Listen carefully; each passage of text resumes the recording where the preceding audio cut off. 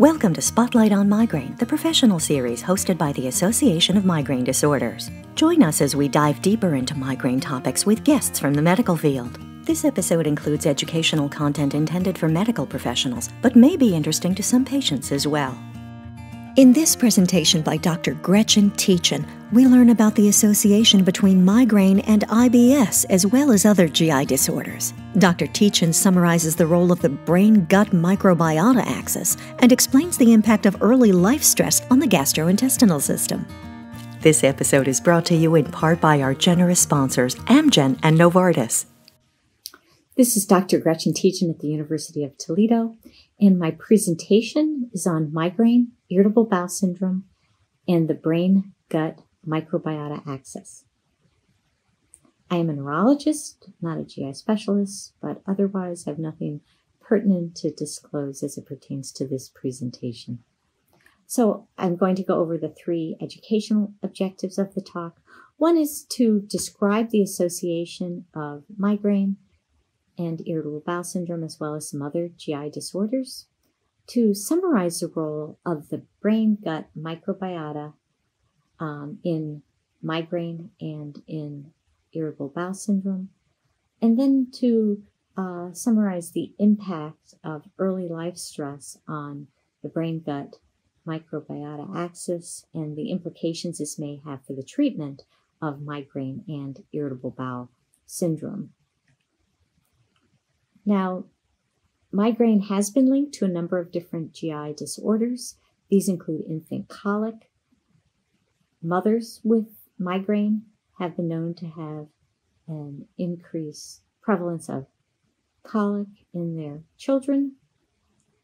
Gastroparesis is known to occur during migraine, but also potentially in the interictal period. People with celiac disease, there may be a higher prevalence of celiac disease in persons with migraine. Inflammatory bowel disease, persons with that condition may have a higher prevalence of migraine. And then there has been a link between irritable bowel syndrome and migraine, and I'll describe the epidemiology of that.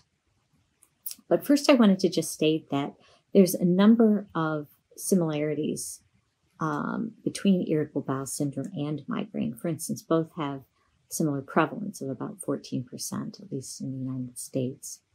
They affect predominantly females over males. They have both have frequent family history. They have fluctuations in the natural disease course in migraine and in IBS. Both conditions can be triggered, particularly by stimuli such as stress. Neither have a well-defined organic cause, and both have conditions have similarities in their comorbidities, particularly the psychiatric comorbidities. So what is the epidemiology of migraine and irritable bowel syndrome? Well, a study from 2014 was in a population-based retrospective cohort of 14,000 migraineurs and 56,000 persons without migraine. And the incidence of IBS was, or I think it's actually the prevalence of IBS was twofold greater in the migraine cohort compared to the non-migraine controls, and it was about 3.4-fold higher in the subgroup of migraineurs that were under the age of 30 compared to the control group of similar age. Also, recent literature review shows that the prevalence of irritable bowel syndrome in migraine can range anywhere from 25% to 50%.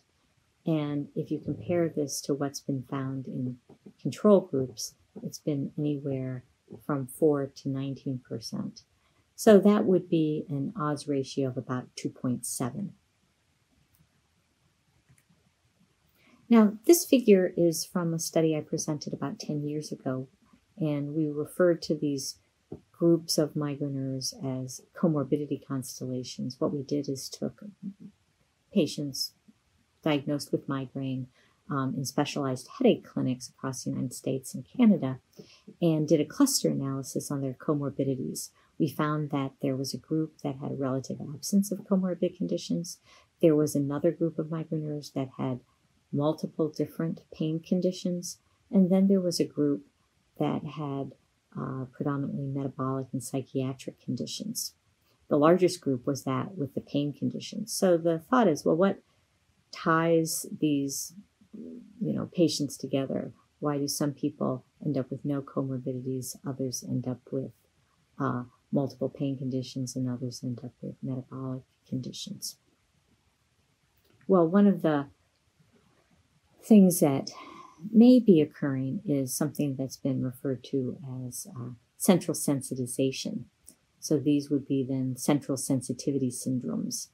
And central sensitization is a condition of chronic pain with a persistent state of high reactivity and lower pain thresholds. So you have sort of an amplification of the pain.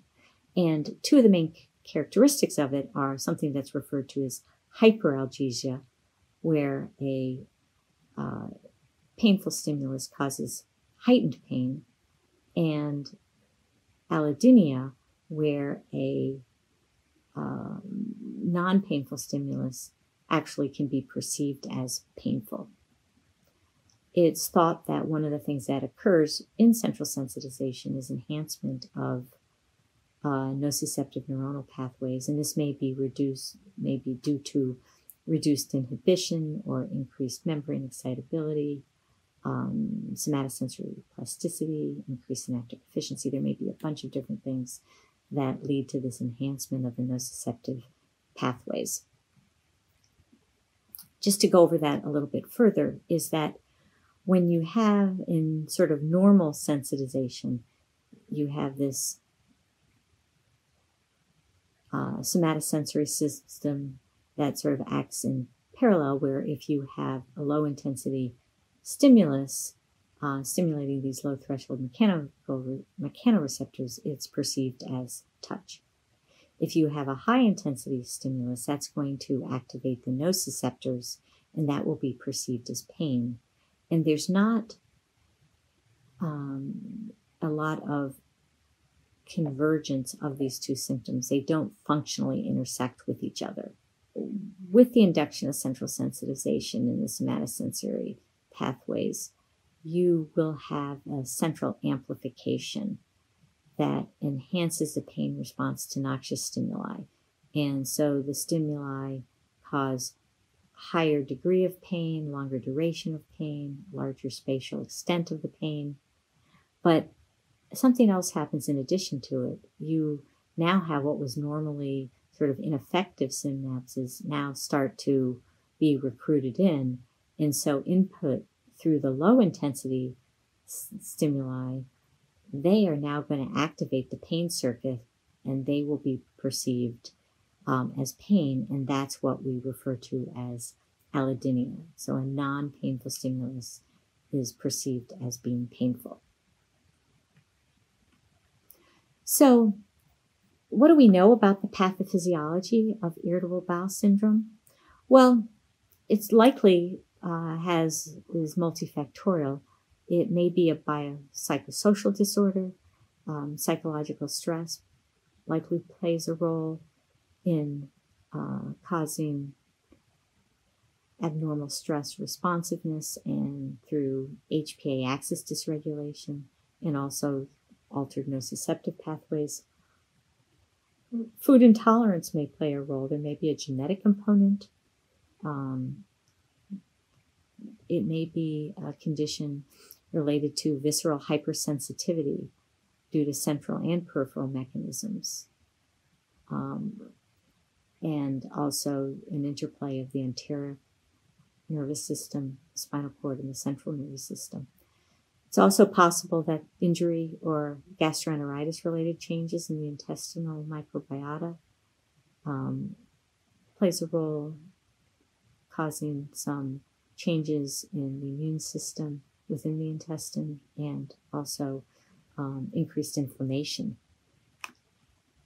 So what about a shared pathophysiology between migraine and irritable bowel syndrome? Well, one may be central sensitization. Another component that might be linking these two conditions is increased inflammation.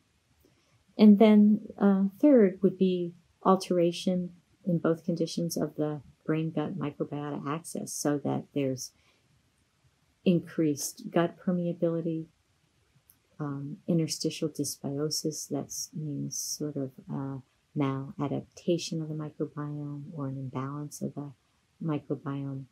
There can be altered levels of inflammatory cells and mediators, including lipopolysaccharides.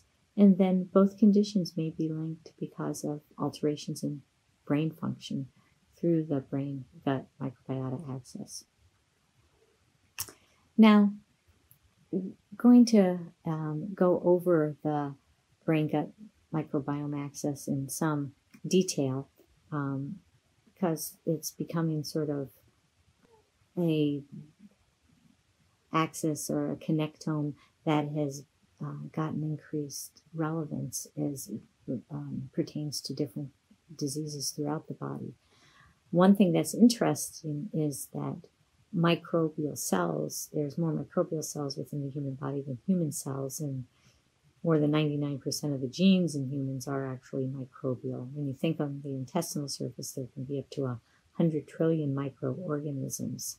Now, gut colonization begins at birth, but a lot of it is influenced over the course of our lives by diet.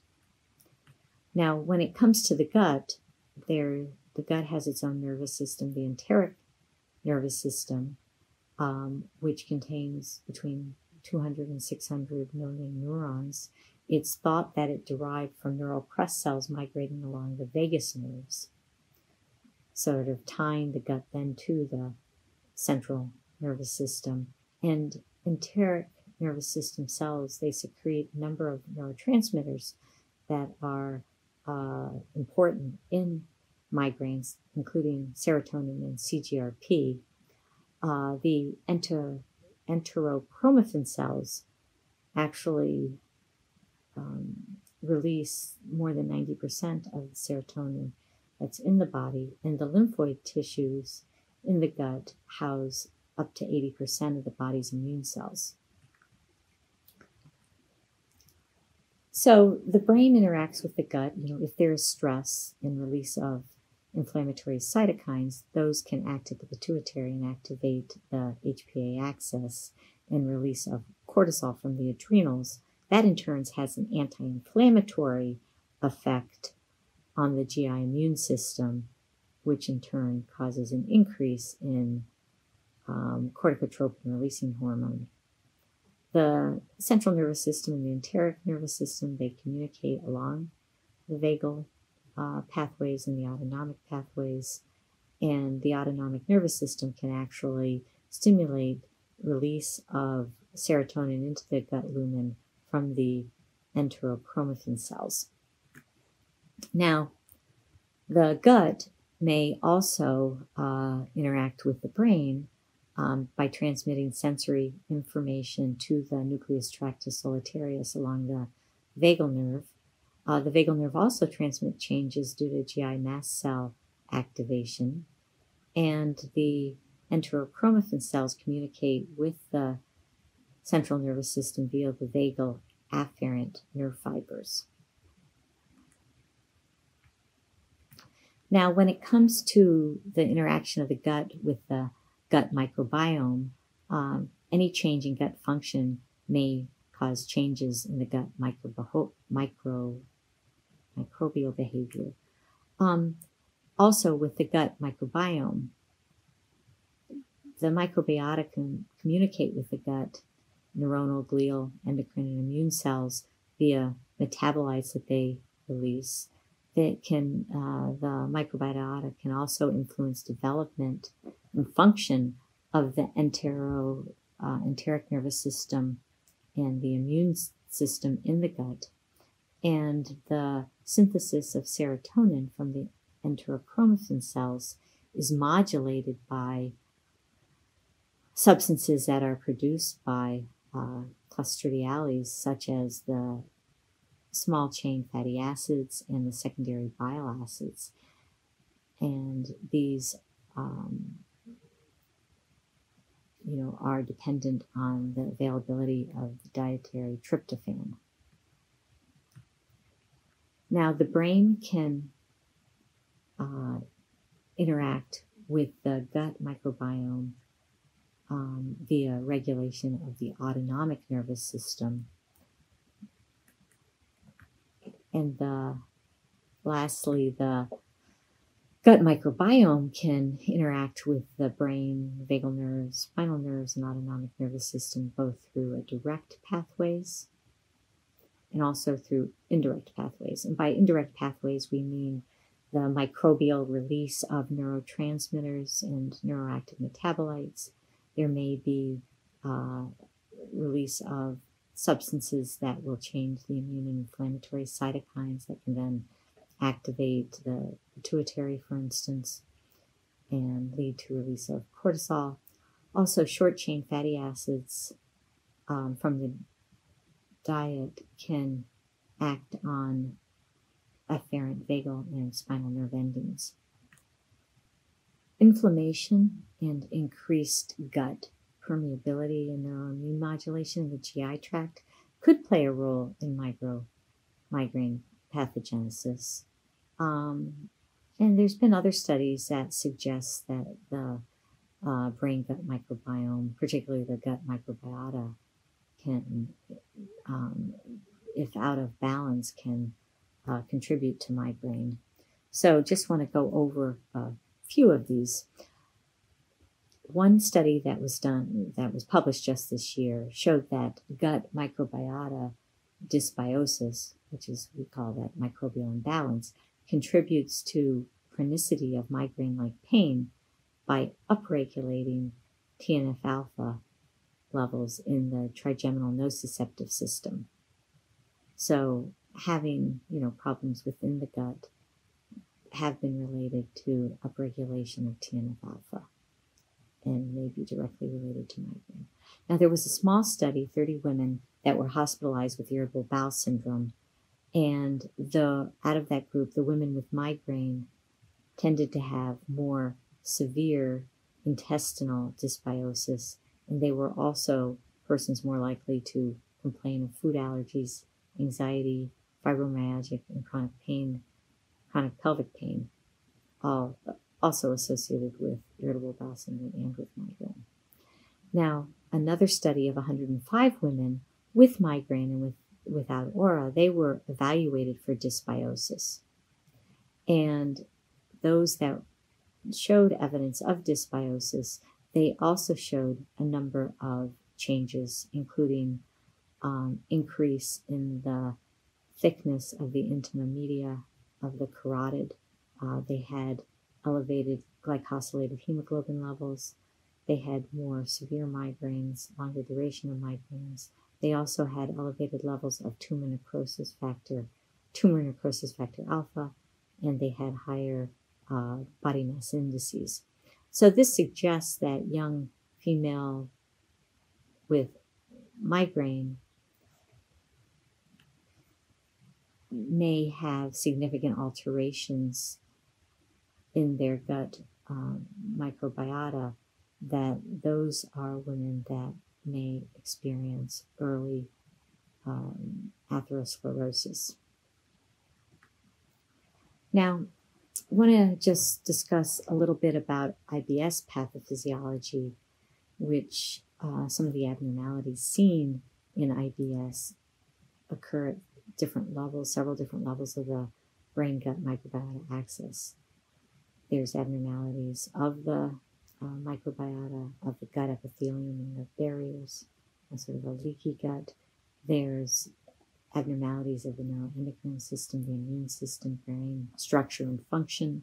There's abnormal stress response, abnormal pain modulation, and also some brain conditions, including changes in cognition and affect. These two figures sort of summarize the brain-gut microbiome axis, but also represent a model of what the interactions that occur with irritable bowel syndrome at the level of the brain, the gut, and the microbiota. Now, going back to our comorbidity groups, particularly group 2 with the pain conditions, one of the things we looked at in this study is that all persons in the study filled out something called the Childhood Trauma Questionnaire that quantitated abuse and neglect in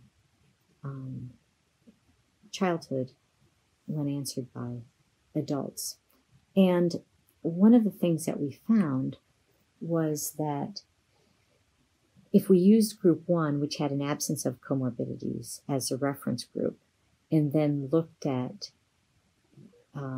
through logistic regression analysis, whether there was a greater amount of abuse in group 2 and group 3 compared to group 1, we found that there was for all types of abuse and neglect. And the groups were actually, the comorbidity groups were actually quite similar. But as it pertains to the discussion of migraine and irritable bowel syndrome, physical abuse, sexual abuse, emotional abuse, physical neglect, and emotional neglect, all were associated with migraine in a way that was not seen in the group without comorbidities. So what do we know about childhood maltreatment in irritable bowel disease and in migraine? Well, irritable bowel syndrome has been associated with a history of childhood sexual abuse. The data on the relationship of irritable bowel and childhood emotional and physical abuse tended to be inconsistent between studies. Migraine is associated with all types of abuse, emotional more than sexual, more than physical. And some of the pathophysiological brain changes that occur with abuse have been described in another presentation that I gave at this symposium. But there's also depressed serotonin levels, excessive norepinephrine responsivity, and alterations in the communication of the brain-gut microbiota axis, and HPA dysregulation. So there's abnormalities in cortisol regulation. So there tends to be, in persons that have undergone abuse, first sort of cortisol hypersecretion in response to stress, but then later there is a hyposecretion. And also, corticotropin-releasing hormone secreted from the hypothalamus is associated with colonic dysmotility. So, in closing, what are some possible treatments? So if the theory is that migraine and irritable bowel both stem from central sensitivity, underlying inflammation, dysregulation of the HPA axis, and dysregulation of the brain-gut microbiota axis, that maybe there are some treatments that might be beneficial in preventing exacerbations of both these conditions. And these might include an elimination diet after a person undergoes testing for food allergens, use of probiotics and prebiotics, also using a vegan diet or going to an anti-inflammatory diet of high omega-3, low omega-6. Biofeedback and cognitive behavior therapy have both also been used successfully in some patients with migraine and irritable bowel syndrome. So I think there's a lot more to be learned about these connections, and this is really only a start, but I hope it's will spur at least some people on to further research in this area. So anyway, thank you very much, and I appreciate your interest. Thank you for tuning into Spotlight on Migraine. For more information on migraine disease, please visit migrainedisorders.org.